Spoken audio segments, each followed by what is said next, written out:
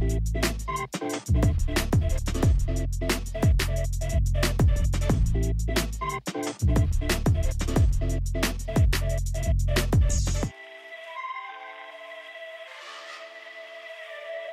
we are in part number 6 of Disciplines of Disciples, and this is a message series focused on what disciples do. Now, granted, who we are as disciples, followers of Jesus, and sons and daughters of Christ is the most important thing, but out of who we are, that identity, it should stir up a desire on the inside of us and eventually cause us to live disciplined lives that honor the Lord. Every time that we do the disciplines, and there's many of them, we talked about fasting, we're in fellowship right now, there's studying of the word, there's celebration, there's rest, there's generosity, all bunch of different things, prayer and worship. When we live out the disciplines, it's not a method or a way of trying to get God to love us. He couldn't love you anymore if you tried or he tried. He loves you fully, completely, as you are right now, sinful and all, which is all of us. But when we do the disciplines, it makes us and our lives more accurately reflect Jesus, and it shows the health and the stability and the truth of God on display in our lives. And so, Disciplines of Disciples, we are continuing in this idea of fellowship, which is a discipline. It's not a suggestion or an add-on accessory. Fellowship, connecting with other believers, regularly doing so. And we've been in this topic for a few weeks, and I got a few more to go with it, but this is actually the message I wanted to preach first. I had to get a few more ducks in a row to make that happen. And so I've been looking forward to this for several weeks now. Proverbs chapter 27, if you'll turn there, almost all of the scriptures we're going to be reading are out of Proverbs chapter 27, starting with verse 17, for many a familiar portion of scripture. Iron sharpens iron, and one man sharpens another. The principle here is very straightforward. In the world of, in the Christian world, in the example here, brother to brother, but certainly sister to sister, that the interaction that we have with each other, it sharpens us. Think of a sword or a knife. It brings us to a more refined point. It changes who we are. We find in Genesis chapter 2, verse 18, and other places, that it's not good for man to be alone. Now, granted, that scripture was leading and pointing towards the creation of Eve, which was a helper suitable for Adam, and together they were helpmates and they were married with each other. But I don't want the baseline concept of isolation to be lost if you're like, oh, I'm already married, so I'm good. Or, I'm single. Does that mean that I'm incomplete? That's not what I'm saying. There's many single people in the history of the church that have done amazing things. They're called to singlehood, and they thrive in that. There's many of us that are called to be married, and God has blessed us with that. So this is not a married or single conversation. The truth is that it's not good for us to be alone. This is a connectedness versus isolation kind of conversation. Married or not, Christians are limiting themselves when they are isolated. Are you still a Christian? Yes. Do you still love God? Of course. But there's like an invisible cap on your life. Now, to be fair, it's kind of like I'm preaching to the choir, right? Room full of people. I mean, you're surrounded by people. Some of the loneliest people that I have ever met in my entire life are those that have an unbelievable amount of people that they know either on social media or that they interact with in their day-to-day lives, at work, at church, at school, wherever it is.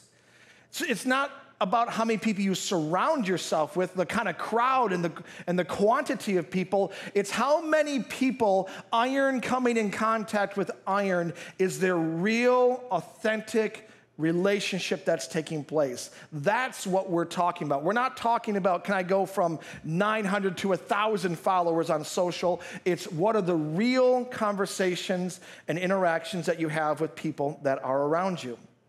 Anytime that you think, or at least I think, about iron sharpens iron, my mind immediately goes to the craft of blacksmith, what a blacksmith would do, which was to shape and form metal and to create something new out of something that's existing, create something functional or beautiful out of something that wasn't before. I have here just two pieces from someone in our church that has been building these, and they're beautiful hooks that are going to be put up, and they've taken just a rod of cold rolled steel and just forming this into a beautiful hook here, and it's got a leaf pattern, and it's the creativity of God coming out of his creation. And so this idea of a blacksmith taking iron or metal and forming it together, my mind goes to many different places, but the first picture I get is always the anvil. The anvil's needed. See, what's important about this is when you have a piece of metal that you come at it with, you don't hold on to the metal and just do this. You put it, because it's usually red hot, but even more than that, this isn't going to do anything. You put it on an anvil and you hit it. Now, I'm not hitting it hard because my ears hurt when I do that, but you hit it on the anvil. The important thing about the anvil is obviously it has to be strong and it has to be sturdy, because if it's weak, it's going to fall apart.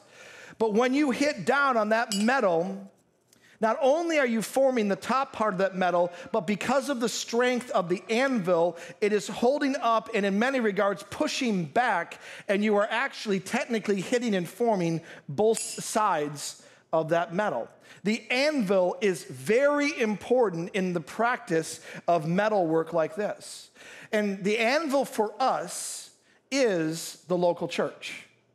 The blacksmith is people, and I'm going to share where God is with all of this and all the different tools. But for us, the anvil is the platform for the metal work. The church is the platform for the primary work that God wants to do person to person. That's probably one of the reasons why the local church is pretty much always under attack. The more that there is real connectivity, the more that iron is hitting iron, and there is real sparks that are flying and real things that are taking place from inside and without, there's more attacks. Because you get rid of the platform, you get rid of the iron in the local church, then you have an ineffective iron sharpening iron scenario. The church is the solid platform for true transformation in all of its flaws and all of its issues. Again, it's good to have other people in our lives. That's like the hammer hitting the metal and shaping the metal. We need that. That's what the vast majority of this message is. But the collective, larger gathering is the safety, the platform, and the foundation for that experience to have the maximum amount of impact. Proverbs chapter 27, now verse 5 and 6, because there's actually several relational verses that we find in Proverbs 27. I want to kind of read through all of them. It's interacting, whether it be with a married person or a friend, whatever it might be, even to an enemy. There's several points that in Proverbs chapter 7 that it makes regarding relationship. This is verse 5 and 6. Better is open rebuke than hidden love. Faithful are the wounds of a friend. Profuse are the kisses of an enemy, or many are the kisses of an enemy. What's being said here on the enemy side of things is if you are in relationship, let's say it's Christian brother to Christian brother, and you're in relationship and you see that there is something that they're thinking, saying, or doing that is sinful, that is harming them or other people or their relationship with God, an enemy would look at that and they wouldn't say anything. You know, for a variety of reasons. Maybe they're embarrassed. Maybe they're scared of losing the relationship or having that weird tension. Maybe they don't feel the relationship's good enough to have that conversation. Regardless of what it is, maybe they legitimately don't care if that person gets hurt. A good reason or a bad reason, an enemy would look at a brother in trouble and they would multiply kisses. They would look at what they're doing and they'd be like, it's okay. Hey, it's okay. God loves you. I love you. It's all good. Hey, don't worry about that. You deserve better than that situation. You're fine. Just keep doing what you're doing. Right? No, it's cool. How you handled that situation was great. Right? Kiss, kiss, kiss, kiss. And to be fair, we love those kind of friends in our lives. We're their heroes, right? They're always good championing us. Like, you're amazing. When I'm around those people, I'm like, man, this is great. I'm the greatest pastor leader in the world. I don't have BO. This is awesome. Right? Those enemies are going to be really easy to find, because we think of enemies as someone that's coming against us, someone that's fighting and trying to destroy us. We don't think of an enemy as someone who's just willing to tell us good, sweet, beautiful little things. We think of who's trying to physically destroy us or emotionally destroy us. What about the person who doesn't care enough, who is not bold enough, who's not confident enough in the Word of God to actually come into your life and say, hey, actually, that right there is destroying you. And it's gonna shipwreck your marriage. It's going to ruin your finances. Your children are gonna walk away from the Lord and hate you if you do that. Where are the kind of friends like that? It says again, better is an open rebuke than hidden love. Faithful are the wounds of a friend. An open rebuke. It's better to be openly challenged than to have someone multiply kisses. It's better to have wounds from a friend than it is for you to just keep running through life thinking that everything you do is right, and there's no issues, and there's no deficiencies, and there's no need for the grace of God to come in and refine your life.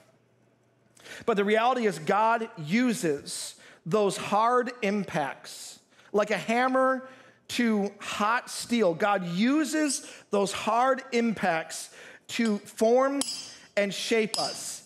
And in those moments, we don't like the pain.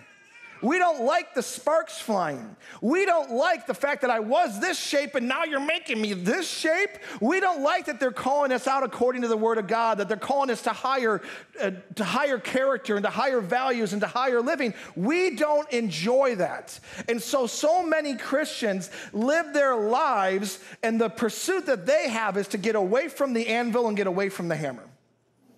Ooh, that doesn't feel good. Oh, whoa, you're not being a good friend. You're telling me that I'm sinning. You're telling me that I'm not following the Lord. You kind of like, you stay away from that. You run from those pressure moments, from those hard hit kind of moments.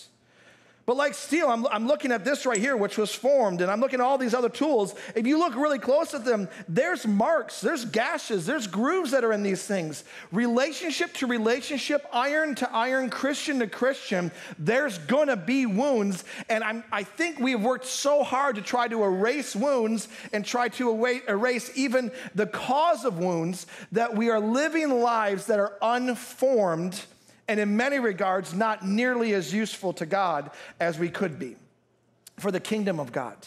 We're running from it instead of saying, God, put me under the hammer, put me on the anvil, and shape me any way that you see fit. Now, there's a huge difference between doing that right and doing that wrong. I've gone to people before and I've corrected them in really good ways. I met them there, I prayed with them, I cried with them, I lived life with them and walked them through it, and with a humble heart shared with them what needs to change in the right time, in the right way. And I've done it wrong too, really wrong. I've come in like the Kool-Aid man through the wall with the Bible in my hand and be like, Kool-Aid, the Word of God said, and I just ruin everything. And I walk away like I just did something amazing, and they're just left like, you blew a hole through my wall, man. Like, what are you doing? Right? I've had it both ways. But for us, and I'm going to talk about how to do it right, at least a little bit of how to do it right. But for us, a true friend is one that is willing to cause some life-saving harm. I'll say it again. I am willing to harm somebody if it will save their life. A true friend is willing to cause some life-saving harm. So if you're in here and you have people in your sphere of influence in your life, and you know that what they're doing is pulling them further from God, and you're not saying something, again, the right way, we'll get to that, but if you're not saying something, then you're not willing to harm them in the moment to save their life for the long term. Someone that is confident in the Word of God, that is strong in character, and is sensitive to the Holy Spirit, in other words, you've been developing yourself, you've been growing your walk with the Lord, is able to walk in under the leadership of the Holy Spirit, and even if it doesn't go great, is able to harm for the sake of saving their lives. Some of you need, the whole point of this message for some of you is you need to stop kissing your friends, and you need to start harming them in the right kind of way, in a godly kind of way. Because you don't really care for them if you're not willing to do that. You might be their preferred person. That might be the funnest relationship in your life, but it's not one that's forming them towards God. And that's not real friendship. That's not true iron sharpens iron. That's iron sitting next to iron and not really doing anything about it. On the flip side of that, some of you, that's all you do is harm people. All you do is just you come in and you throw down the law and you don't consider where they're at. There's this quote, I don't know who the author is, but I heard it and I appreciated it. It says, you can be careful and just shut up, or candid and not really care. But to be a true friend takes being careful and candid while being willing to go through the hard heart work together. So some of you in here, you are careful and you are quiet. You're careful and you just plain shut up. It's I don't want to deal with it. I don't want to have that conversation with that friend, with my mom, with whoever. Like I'm not going there. So you shut up and you're careful and you keep your mouth shut. That's not good. You lead that person. You allow that person to go down a path of destruction in their life that has impact for them and everyone around them. But on the flip side, some of you, you are candid and you're not really careful. You just say what's on your mind. I know what the word says and I know what's right and I know what my testimony is, and so bam, you drop the microphone and you walk away. You're candid, but you're not careful. A true friend is both careful and candid as they walk and go through the hard heart work together. That's what a true friend does. That takes a lot of time and energy. It takes a lot of prayer. It takes a humble heart to say, I have something of value I need to get to somebody, but I'm going to prayerfully seek the heart of the Lord to know how to do that in a life-giving way so that I can harm them in order to save their life, not kill them in the process of harming them. Some of you, I think God is calling all of us in those harming moments like a surgeon with a sharp scalpel to cut out the infection or cut out the disease, and we're going in with a hacksaw because we're not caring about them. We're just being candid. Continuing on that idea, Proverbs chapter 27, now verse 14. Whoever blesses his neighbor with a loud voice, rising early in the morning, will be counted as cursing. So the fun side of this verse, the kind of surface level part of this verse is we have morning people. Curious how many of you are morning people? How many of you are not morning people? Well, obviously you're in second service, so that makes sense. All right, so that makes total sense. All right, so morning people and not morning people. This is what it's basically saying. Morning people, you wake up, immediately the sun is shining, birds are chirping, and just everything's wonderful. That's me, by the way. That's I wake up, I'm like, let's go. To go to someone who is not a morning person, who is struggling to just survive life at that point, right? They're just stumbling out of bed at like 10 o'clock. Their slippers missing. They've got just bed head. They got goobers in their eyes. You know, they don't know where the coffee is at. They're struggling to even function. They're like, just kind of walking through it. And you come up to them like, good morning, God bless you. Here's a scripture of encouragement. Woo! Well, this thing says here, you do that. You greet them with a loud voice in the morning. To them, it's as if you're cursing at them, right? Don't be that guy. I'm that guy every single day at work, by the way. I read this verse and I was like, ugh, because I'm a morning person and pretty much nobody on my staff are morning people. So I get to work, I'm like, let's talk about the calendar, the tasks, the projects, let's go. And they're all just not having it until like around 11 o'clock. And then they all wake up, right? And so that's the surface level of that verse, but let's dive deeper. I mean, that maybe that one person in here, that's what you needed to hear. Like, oh, that's why my wife doesn't respond well to me. You're like, that makes sense. I shouldn't be blasting the music in the morning when the rest of the house is struggling to just get up. Maybe that was the whole message was for you today. Praise God. But for the rest of us, going deeper in that, we need to humbly consider both the needs and the capacity of the people in our lives. The needs are pretty easy. We can look at someone's life, the fruit of their walk with God, and by and large, we can go, this is good and of value, and this needs to change. This is what the word says. You need the word. We were just told, don't multiply kisses. We're told, go and be a faithful friend that causes life-saving harm and gives some wounds. So this is what they need. But a godly friend not only considers their needs, but also their capacity. And maybe there's a different or better word for that, but they can look at it, they can, if you will, read the room, and they can tell where the person's at. So kind of like the morning person versus the non-morning person, to be able to walk up to somebody and be able to feel and empathize with them and know where they're at, to take a pausing kind of moment and just sit with them. When you go up to them and say, good morning, how you doing? It's so great to see you at church. And they're like, I barely made it here. And honestly, things are really bad right now. Don't be like, sweet, see you later, right? Like, maybe take a moment, whatever your plan was to get the better seat in the sanctuary to go get your coffee, maybe stop and be like, oh man, I'm sorry to hear that. Do you want to talk? I can sit down with you. We can have this moment together, or let's get together this week. Can we maybe get some coffee or just pray together or whatever the case may be? To be able to read what's going on, meet them at the point of their need and walk with them to their need. So you look at their capacity, and then you meet them there, and you move them together towards the things that they have need of according to Jesus Christ and his word. I can't tell you the amount of people that come up to me, good people, with good ideas usually, that come up to me, and they're like, this is what needs to change. Or right as the service gets done, like it's a good service, and the first someone comes up, did you know that light was doing this? Or did you know this was happening? Or this needs to change. Have you ever considered that?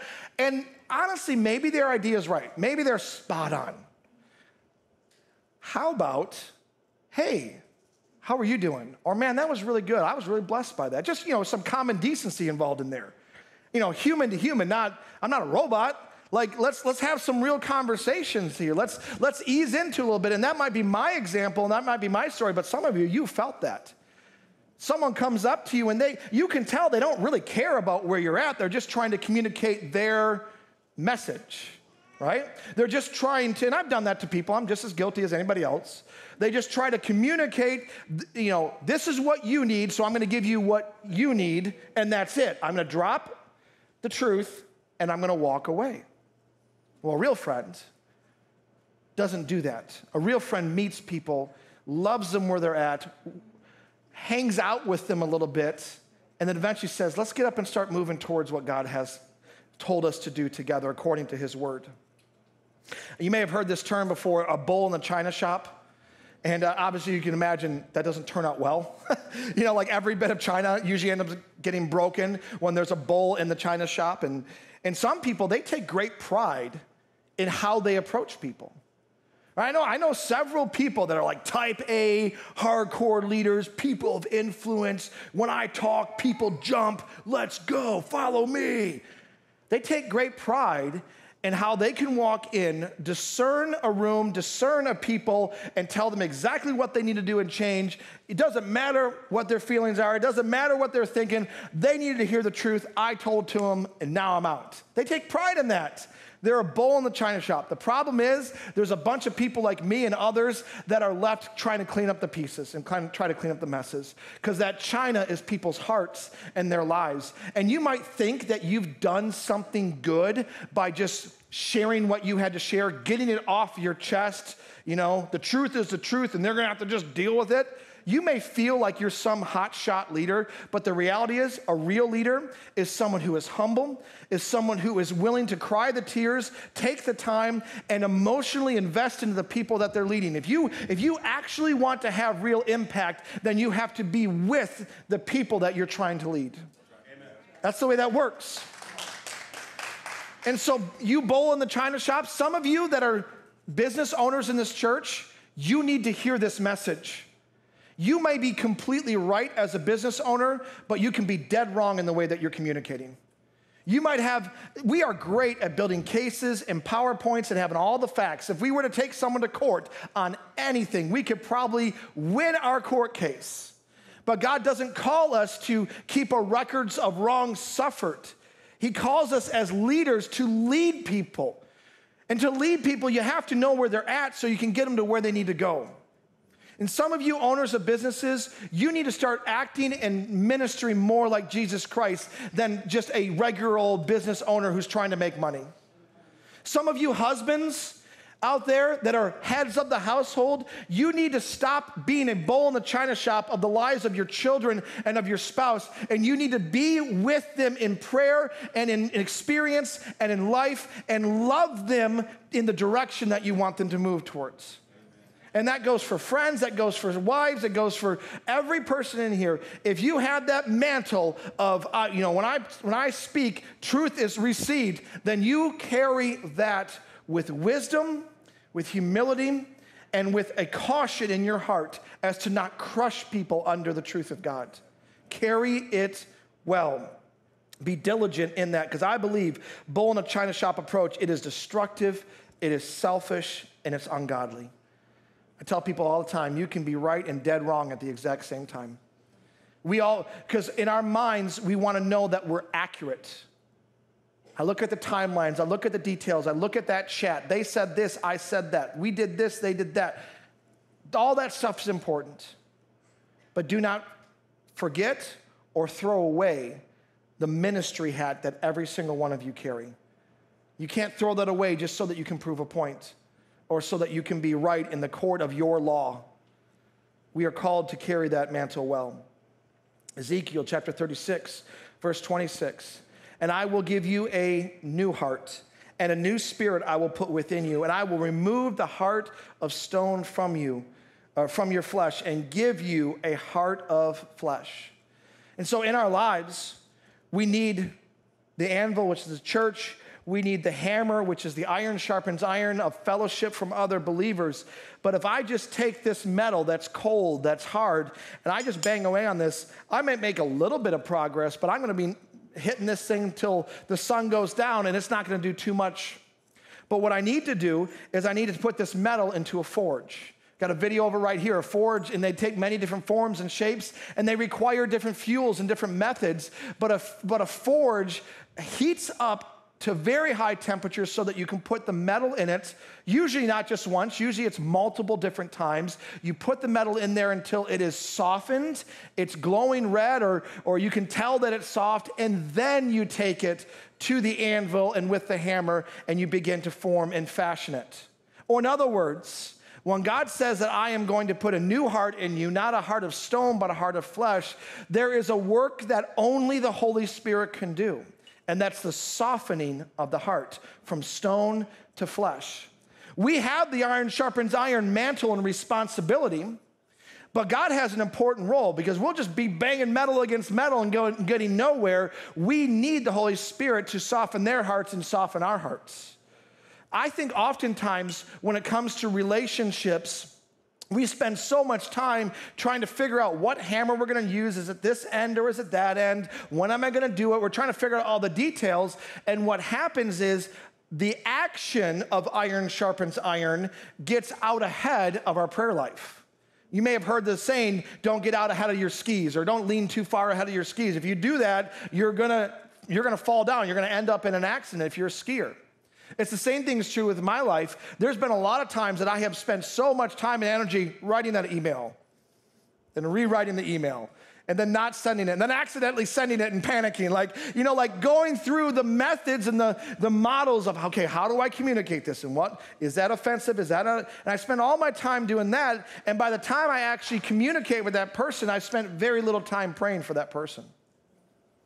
And I don't want you to work so hard on the natural that you forget that the most important thing that must happen first and continually is the heat of the Holy Spirit, which causes the softening of people's hearts. So to be praying blessing over that person, be praying for that person's eyes to be open and for the truth of God to shine bright in their life, be doing that while you're considering how to minister to them, how to share what needs to be shared.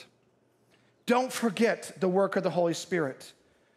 When a blacksmith is pounding away at the metal and all of a sudden the metal is not responding the way it's supposed to respond, the hit isn't having the impact it's supposed to have, it's because the metal's cooling down and he needs to stop for a moment, not just keep going at it. It's gonna work. He needs to stop for a moment, take it, once again put it in the forge, take time, let it heat up, and then bring it back to the anvil and keep going. Some of us, we do need to take time. It doesn't have to be immediate. We need to take some time and ask and then let the Holy Spirit do his work. We can't forget that part. Otherwise, it's just a natural transaction between two human beings, iron sharpening iron. And so, for us, that forge is not just for the other person, it's for us as well. God, I continually put myself in the forge of your presence. Continue, because people, I'm telling you right now, whether you realize it or not, people are trying to form and fashion you, hopefully Christians, and you want to have a soft heart, so when they do that, you can respond accordingly. Proverbs chapter 11, verse 14, it says, where there is no counsel, the people fall, but in the multitude of counselors, there is safety. There's safety in the multitude of counselors. Think about counselors and what they do. You usually go in there, you share your piece, and they listen, but then they tell you what you need to do next. Well, the concept of that is great, but they're playing out of it. We don't like that as much. We don't like someone calling us to task or calling us out. We don't like someone pointing to us the things that need to be changed. We don't like that. In which I would say this, for many of you, when we're looking at the earnest counsel that God has called us to. In fact, let me read Proverbs chapter 27, verse 9. Oil and perfume makes the heart glad, and the sweetness of friends comes from his earnest counsel. That sweetness, that beautiful counsel that's earnest, that's heartfelt, that friendship means that the people you surround yourself with, they may not be the people you like to hang out with. They may not be the funnest people in your life. You know, some of us, we only want to have surrounding us people that make us laugh, or people that make us feel good about ourselves, or college buddies that we've just been friends with our entire lives. It's just great. That's wonderful. But you need wise counsel, earnest counsel in your life. And typically that doesn't necessarily come from people that are the funnest in your life. Some of us, we need to get off the sugar high of just having best buds around, and we need to actually have some mentors, some leaders, and some accountability partners in our lives. There's a sweetness that comes from that. Friendships need to be built on more than just people that are fun to be around, or that make you laugh, or that go to the movies with you and you just enjoy hanging out with them. There is a priceless value that comes from the investment of stories and time, and stories, time, and the advice that other people give you. You can learn from them, they can learn from you. It is a give and take. There is a blessing that comes both ways. And so for us to have a multitude of counselors is needed, not just one. I say it, I joke around about this. I probably should come up with a different saying, but I always say, don't ask your broke uncle advice for finances, on how to do your finances. He's not gonna give you good advice, right? So you look around, and I wish it was easy. I wish you could just look at all your beautiful, semi-smiling faces and look and see all of you, and I wish there was little bubbles over your head. So if I needed somebody to, you know, would give me good financial advice, I would just look through the room, and the person who's got the most wisdom, a little bubble would pop up, and boom, and there'd be a dollar sign over their head, and be like, I'm gonna talk to that person. All right, or like, I need relationship advice for me and my wife. Who's got the best marriage here? Boom. Oh, there we go, I'm gonna talk to that person. It's not easy. There's a lot of trial and error. There's a lot of times that you meet with friends and hang out with them and connect with them, and you realize this person has zero good advice. Why in the world am I hanging out with them, right? Like, it's a little bit of trial and error. I wish it was as easy as just raise your hand if you're the most mature person here, because I want to be best friends with you. Like, I wish it was that way. It's not. But the multitude of counsel, you're never going to find somebody that has everything. They've got every single part of their lives together. They usually have at least one glaring thing that still needs some work and some process. There's a picture here of the different tools that are used that a blacksmith would use. And I don't know, besides like the hammer, I don't really know too much of the, I have some of the tools that are here. Last service, I showed everybody this. Apparently these are tongs. I couldn't think of the name, so I called them blacksmith scissors. And but whatever it is, whether it be blacksmith scissors, a hammer, or other tools that are here, they all do something different. They have a different form and fashion, and they produce a different result. You don't always use a hammer for everything that you want to do if you're forming metal. Sometimes you have to grab things and twist them. Sometimes you have to make them smaller or bigger. There's different things that require different tools. And that's the same thing with the multitude of counsel. If you're a blacksmith and all you have is one thing, you're going to be really good at flattening things out. Like that's all the advice you can give. Like I got great advice when it comes to how to run your business. I can tell you that all day long, all day long, all day long. Great. Have that person there that can speak into your life when it comes to running your business or when it comes to being a good employee at somebody else's business. But you need to be well-rounded. You need to have other tools represented in your life that are having an impact on your life that people can challenge you about your emotional health or about the different facets of your life, from raising your kids to the relationships that you have with, in-laws or step siblings or whoever and however in your life. There are different people with different tools, different wisdom and stories and testimonies that they can share with you. This is why we need a multitude of counselors in our life. Says here there is safety. Other verses say there's wisdom in that.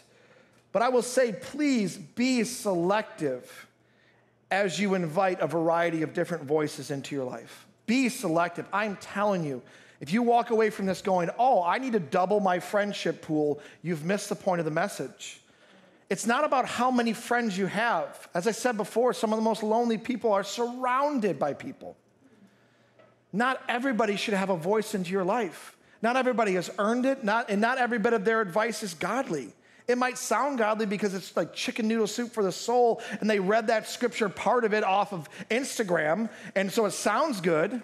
I can't tell you, when I'm counseling with people or meeting with them, and especially when it comes to depression and or like divorce, I ask them oftentimes, well, what are the voices that you have in your life? Who's speaking into it? And a lot of times, not always, but a lot of times, it's people who probably have the right heart and care about the person, but they have a jaded perspective about marriage or about how you should handle that, and they give bad advice. And so the counsel you're getting is not actually fully and safely built on the Word of God. It might just be cherry picking from the Word of God or from their experiences. So please be selective in who you allow, because the voices you allow into your life will greatly form and shape the direction of your life. The old saying goes, show me your friends and I'll show you your future. It's the same thing true when it comes to counsel. You tell me what's being shared with you and I can tell you exactly the direction your life is going to end up. Because that counsel changes who we are. So the question you can ask yourself is, who are you mentoring? That's a good one. There's different, hard metal shapes softer metal.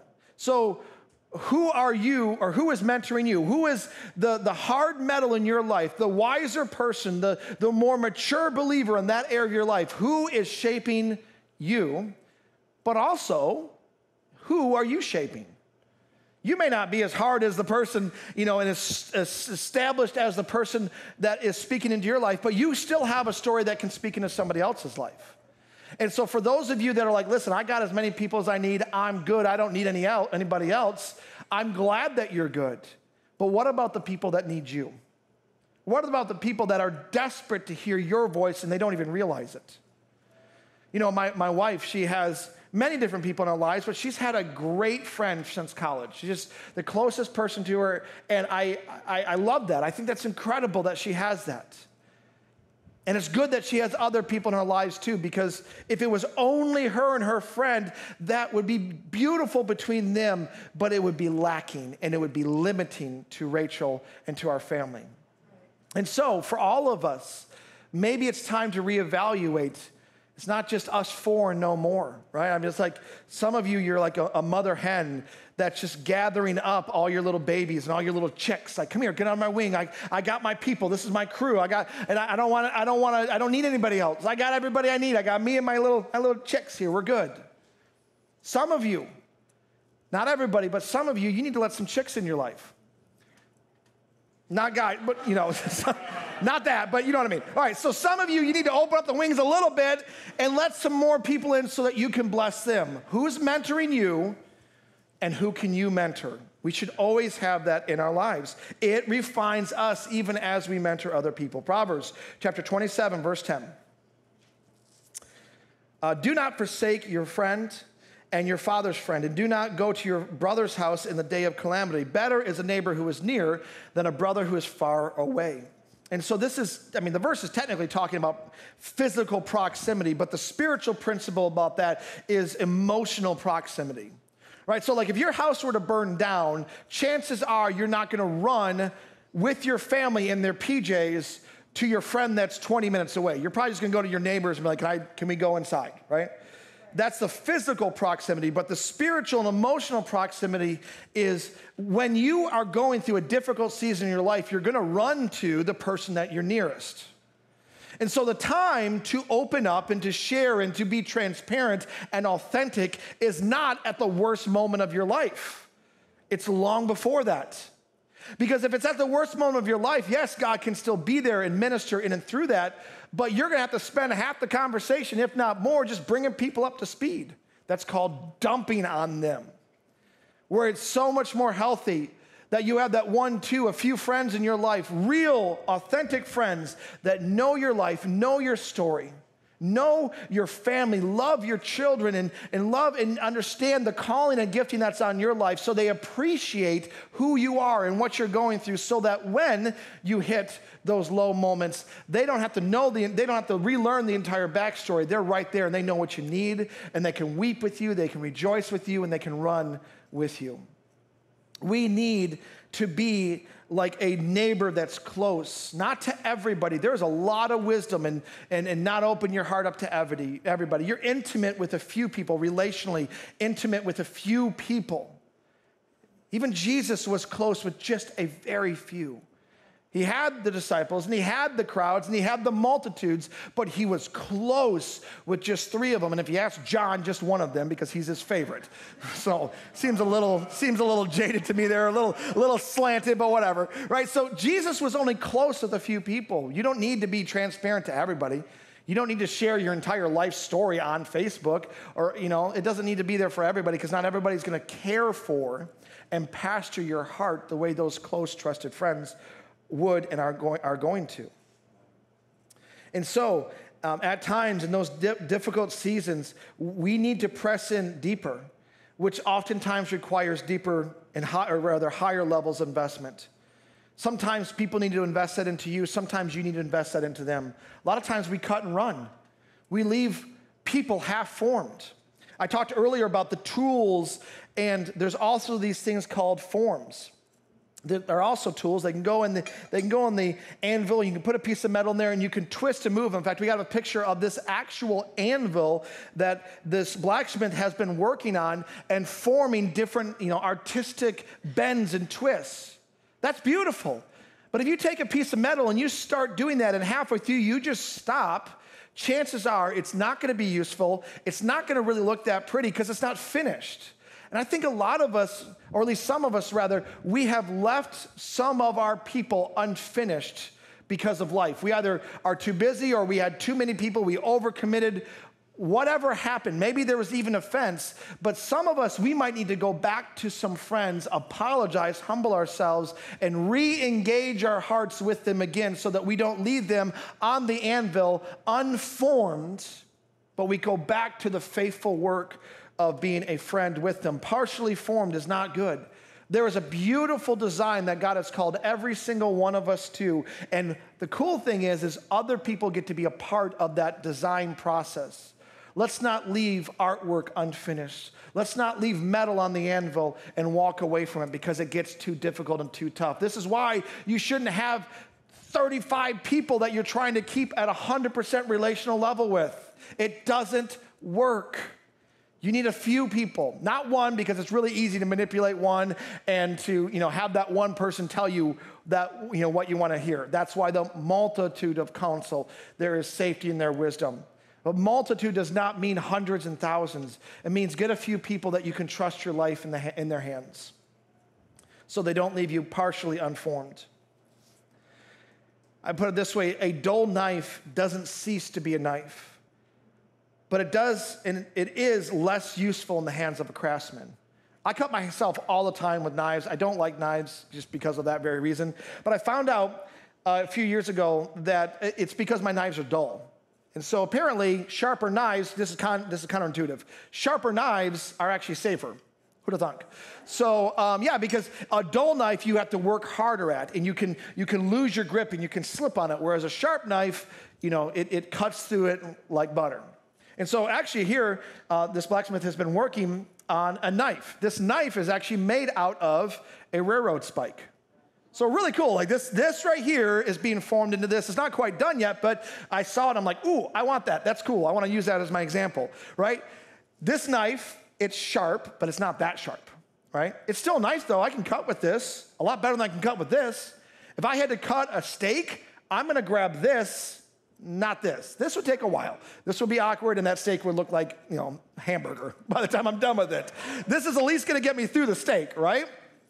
So for us, we are, as knives for God, we're still loved by God. We're still Christians, still on our way to heaven. We still have a purpose. We still can do good things and point people towards God. If we're dull, it's not like we've lost who we are, but we're not as useful in the hands of our craftsmen. And so, can you survive your Christian walk with few or no friends? Of course you can. Can you do that and still love Jesus? Absolutely. But are you going to have the impact that he desires and maybe hopefully you desire? You won't. You will be unformed, you will be dull, and you're going to make a mess of things.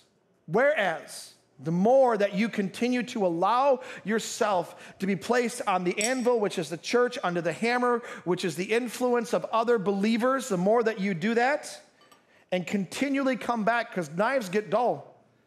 As they cut through things, they lose their sharpness. If you continually allow yourself to come back to the place of refinement, you will become more useful for the kingdom of God. I didn't say more valuable, I said more useful, and there's a difference. You're already valuable. You're valuable because Jesus Christ paid the price for you with his own life. That's the price tag. You're valuable. You're the greatest knife set the world has ever seen. Chef Ramsay couldn't even afford how expensive a knife you are. You're amazing. You're valuable. But I want all of us to be useful in the kingdom. And there's a big price to be paid to be useful in the kingdom of God. And so, let's make sure that we don't leave our friends partially finished, dull and unsharpened, and we don't allow our hearts to be there as well. A dull knife does not lose who it is, and it doesn't cease to be a knife, but it does, and it is significantly pulled back and limited in its effectiveness. Proverbs chapter 17, verse 16. A continual dripping on a rainy day and a quarrelsome wife are alike. To restrain her is to restrain the wind, or to grasp oil in one's right hand. And all of the married men in here said, said nothing. Come on, guys. What is this, amateur hour? My goodness. First service, the only one that said amen was my dad. So, and he got in trouble. People around him were calling him out. He was getting sharpened by people around him. Dude, don't say that. I love you guys. Wow, I can't believe you guys said amen to that. All right, never mind. Please tell me that the people that said amen were not the ones that were just on the EXO marriage conference. That would be really bad. Anyway, all right, so I'm not going to get into the weeds of this one because we could be here for a while and I'll lose 50% of this church, all right? So let's not go fully go there, but let me just point this out. A continual dripping on a rainy day and a quarrelsome wife are alike. Now, obviously, I read that to be funny, but there is a truth in this that goes to all of us as we connect brother to brother, sister to sister in Christ. There's a truth in this. At some point, you're going to be rubbed the wrong way, and it's going to get difficult and annoying and frustrating. It's going to happen. I want to set the expectation in the bar real low right now, okay? It's going to happen. I don't know why we have this idea that because I'm in the church, it's going to be beautiful and kind and easy. Not at all. Think about this. Think of all the gatherings that aren't for Christians. Concerts, events, you have things that you do at work, and people go to the bar and hang out, and you have all these different things you can do. Go to the beach, go camping, all wonderful things. Christians and non-Christians do them, right? Why do people love them so much? Well, there's a few reasons that I can't talk about right now, but one of the big reasons is because you're just hanging out with like-minded people. And guess what happens in a like-minded scenario like that? No one challenges you. Would I rather go to a concert with 1,000 people in it than sit in church on Sunday and have some guy on stage tell me what I'm doing wrong with my life? Absolutely. Church, Christians, fellowship, sometimes it stinks. It's frustrating, but it's because of what's being done. It's because we are coming together iron against iron. It's loud. I don't know if you've ever been in a real blacksmith or a real ironwork kind of place. It is loud, it's dirty. Oftentimes it feels messy, although the blacksmith I got this from, it was like the most organized thing I've ever seen in my life. But that's not how it normally is.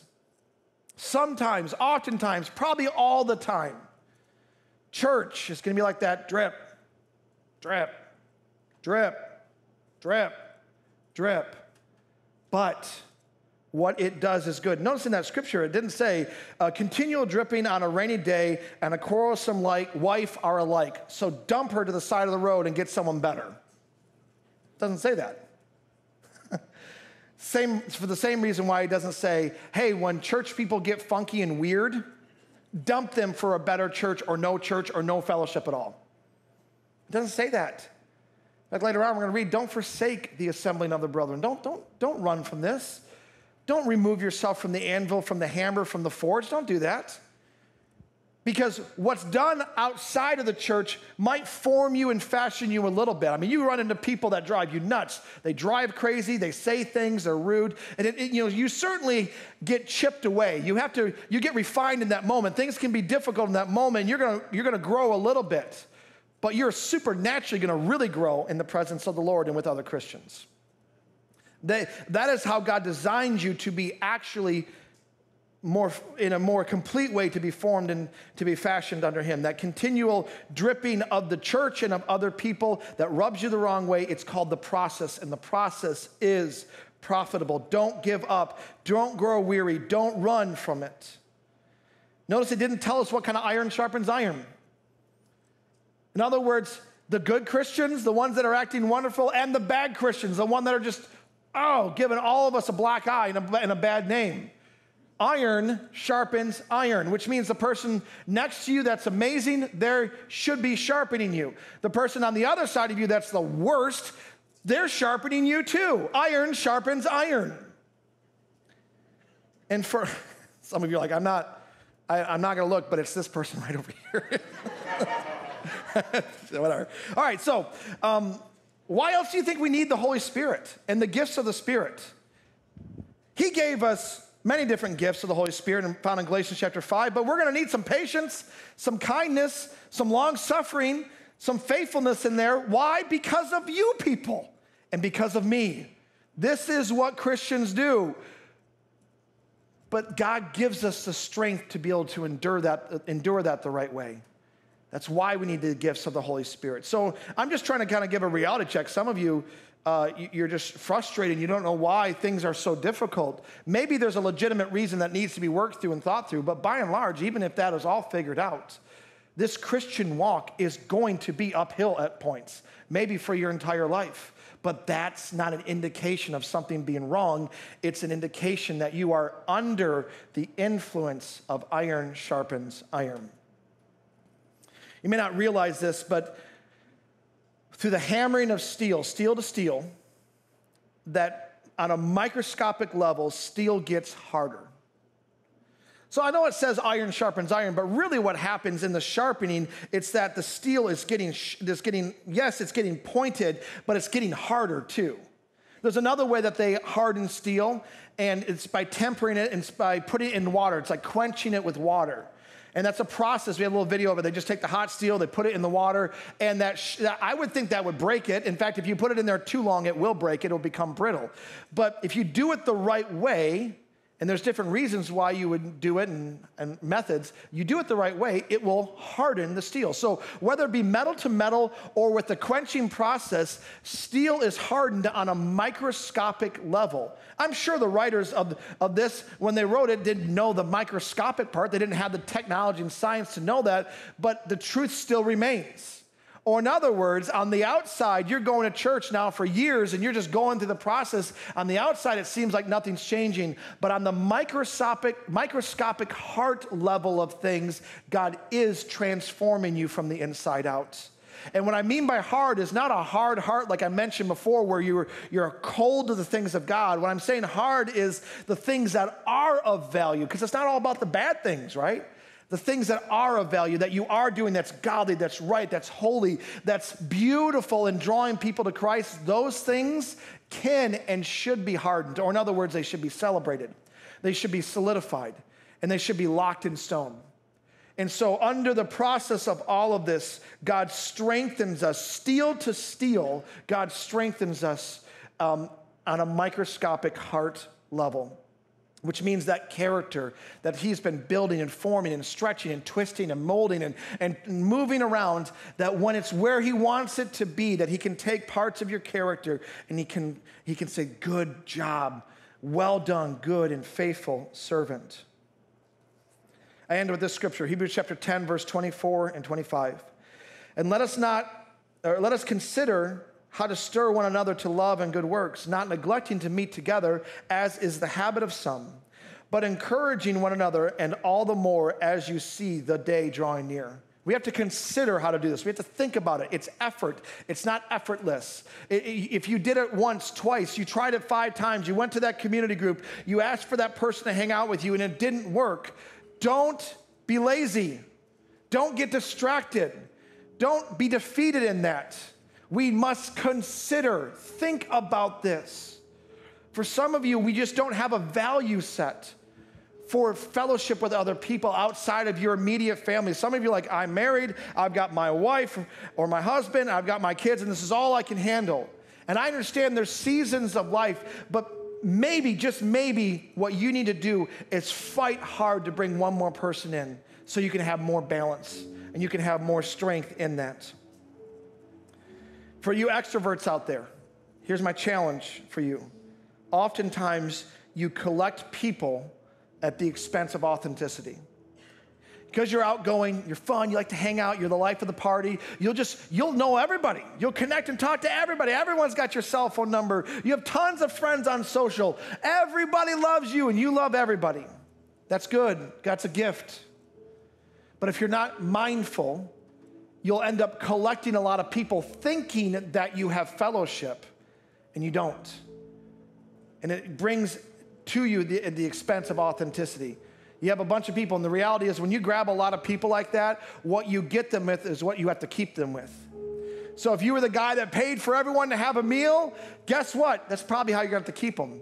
If you have a funny personality, that's how you're going to have to keep them. If you're the guy that always, shows up and does something great, that's how you have to keep them. In other words, you are run ragged with one side of your personality, one side of your gifting and of your generosity, and you can't really be authentic with them. My extroverts, be mindful of that. Be watchful that you're not just surrounding yourself with people, but you're being authentic with a few.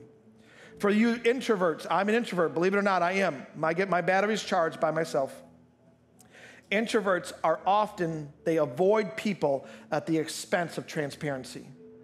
Whether it be because you've been hurt, or you just don't like it, or it's exhausting, or you don't see the value in it, or a myriad of other reasons, you avoid people, which means you're not transparent with people.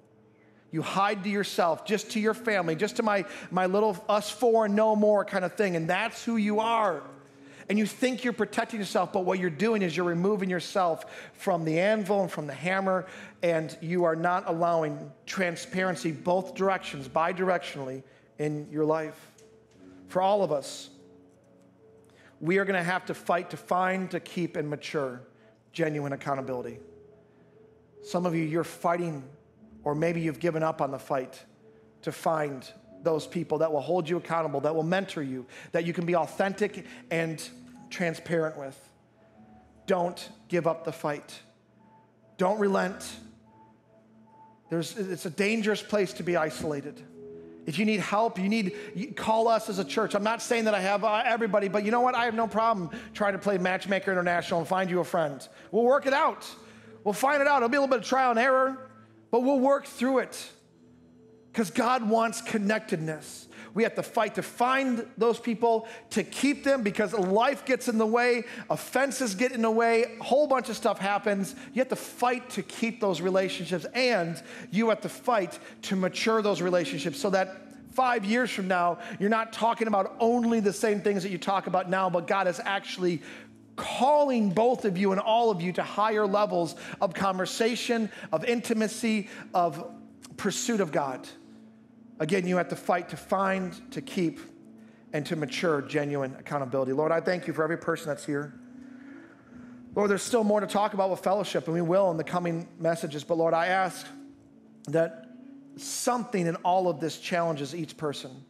You know where they're at. You know what their struggles are. You know what their fears are. Some of them right now, they can't even hear what the words I had to say because they're so hurt by the wounds that weren't meant to save lives, but the wounds that were meant to kill them. And they're walking around with open, festering wounds. Lord, would you, as you probably already have, but would you keep healing those wounds? Would you help their hearts to open up, even if it's slowly, to open up to other people, that they might find wisdom and safety in the multitude of counsel.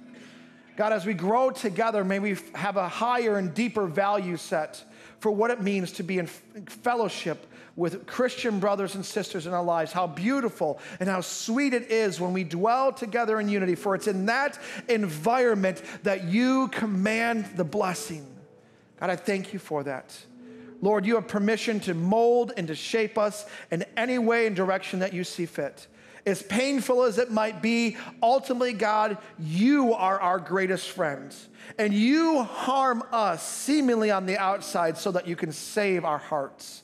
And so we trust every swing of the hammer, every hot moment, every twisting and prodding and poking. We trust you, Jesus. You are a good, creative, smart, powerful blacksmith that we trust. We thank you for this, Lord. In Jesus' mighty name, amen. One last thing I want to say, all of this, we have several people that fiddle around with being blacksmiths and working with metal in our church, so all of you guys are awesome. But I want to say a special thank you to Jeff Rathmal. I don't know if you're here. Jeff, are you here in the back somewhere?